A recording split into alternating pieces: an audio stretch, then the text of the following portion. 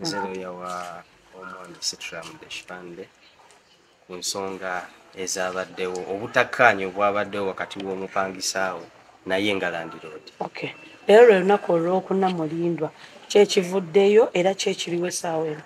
Okusaba kwe twabadde tusabye bakutuwadde tekijja bba kya buvunaanyizibwa obutakuhonaringa kuba naffe tuli bantu tutegeera mu kutegeera y'ensonga lwaki olabye nti akasente wadde tekaweddeeyo client asobodde okakkiriza era n'akafuna naye kenyini akakasa nti akafunye balance era ne tukkiriziganya mu buntu abeere ng'ajja mu bbanga lya myezi 3. Okay. Oluvannyuma lwakola eggulire yino mulinako kye mwafunyeeko nga tuva kusaidia Lillian lwaki mulowooza ssente azibawadde ng'ate twakubuuzaako n'otugamba ajja akubuzaabuzaako dingadinga akugamba kino akugamba ki?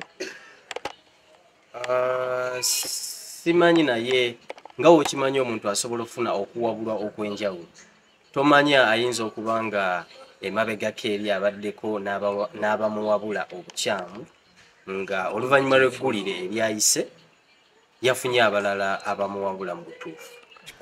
Okay, just one or two questions. Do you happen to know the tenant that was occupying this place? Yes. Over the one who is occupying this place at the moment? Yes, it is me who signed the tenancy agreement.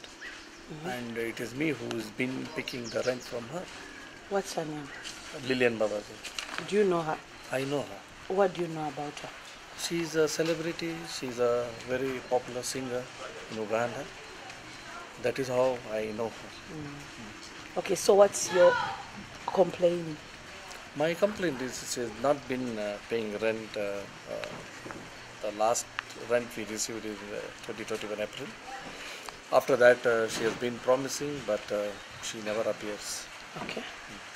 And more information, I request my lawyer who can give the more information. Okay.